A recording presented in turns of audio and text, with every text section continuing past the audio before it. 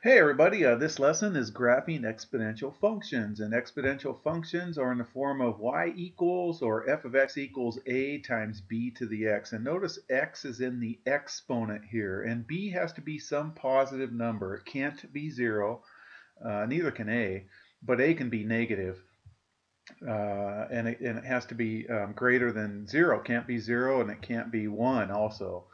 So here we're going to use the symbol. It's a sideways 8, and it represents infinity. And we can describe what's called end behavior of a function by describing what happens to the function values as x approaches positive infinity. And so x is left and right movement when we go on a graph. So when x approaches positive infinity, that's going to the right, way over here. And when x approaches negative infinity, that's going way over here.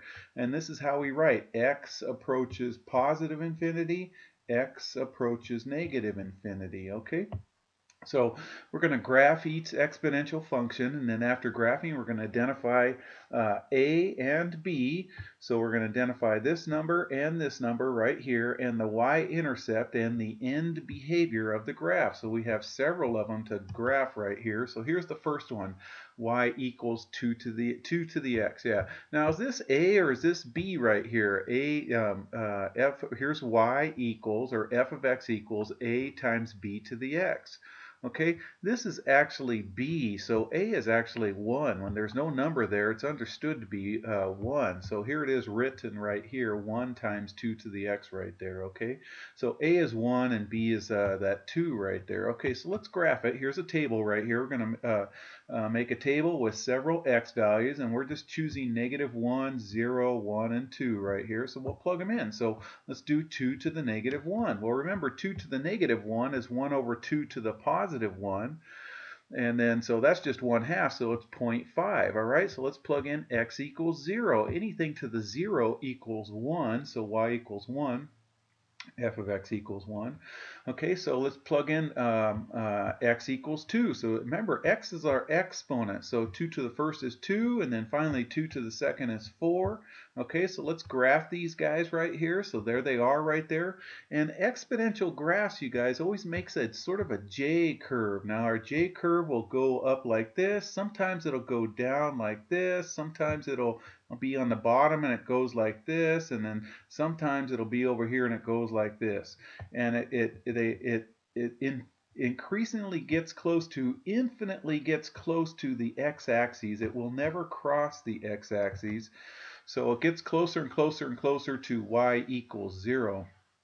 That's what the x-axis is right there. Okay, so here's this one right here. This is f of x equals 2 to the x right here, okay? And it says identify what a is. Okay, well, remember, a is that 1 right there, and b is that 2 right there, and our y-intercept is right there when x equals 0. So when x equals 0, we get y equals 1, so our y-intercept is at 0, 1. It's where it crosses the y-axis right there. Okay, and then the end behavior, you guys, the end behavior is this: as x goes this way, that's to infinity, what's y doing? Y is going up. This graph is going up and to the right. I was afraid I was going to do that. It's going up and to the right. So as x goes to infinity, y goes to infinity, and as x goes to negative infinity, go this way forever and ever and ever, this graph sinks way down and it gets closer and closer and closer to the x-axis, and that's why it gets close to 0 right there, okay?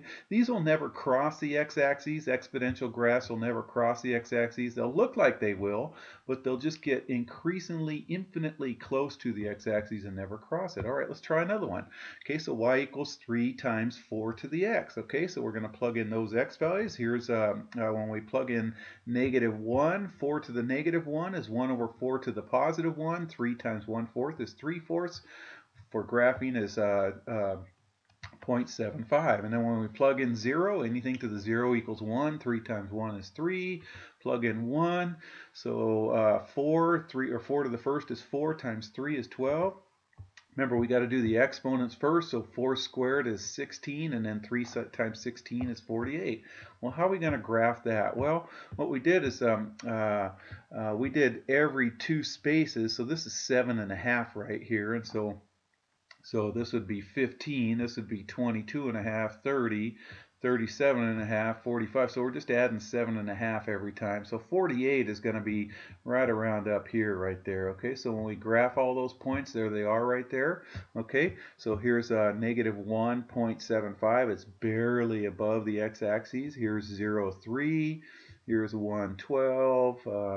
Here's that 248. So here's that guy right there. Okay. Now this actually never crosses the x-axis. It looks like it does, but it doesn't. It increasingly, infinitely gets close to, and it just starts hovering right above the x-axis. Okay. So identify A and B. So A is that 3 right there. There's A. There's B. B is that 4. And the y-intercept is when x equals 0. So it's 0.3 right there. And then as x goes this way, y goes this way. So as x goes to infinity, y goes to infinity. And as x goes to negative infinity, y goes to 0. Okay, let's try something else. When a is negative, okay, we'll plug in negative 1 and get that y value. Plug in 0, plug in x equal 1, plug in x equal 2. So when we graph those guys, that's going to give us those points right here. And so that graph is looking like that, okay? So this will never cross the x-axis, so as x goes this way, y is getting closer to 0, but from the negative side, but it's still 0. But as x goes to positive infinity, y is going to negative infinity. It's shooting down there. Okay, here's A is negative 2, B is that 3 right there, and the y-intercept is when x equals 0, so it's at 0, 2 right there, okay? And there's our end behavior. All right, let's try this, you guys. So this time we're going to do a number that's between 0 and 1. Just remember, b can't be 1, but it can be a decimal or it could be a fraction right there. So let's plug in negative 1. When we plug in negative 1, okay, so 0.4 to the negative 1 is 1 over 0.4 to the positive 1, which is 2.5.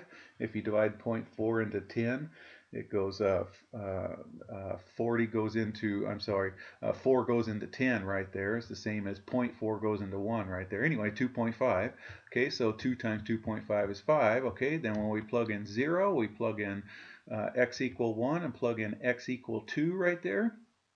Okay, and then when we graph these guys, it's going to look like that right there. So as x goes to positive infinity, y is going to 0. As x goes that way, y goes to 0. There's A, there's B, there's the y-intercept, 0, 2. And as x goes to negative infinity, y goes to positive infinity. As x goes that way, y goes up that way right there.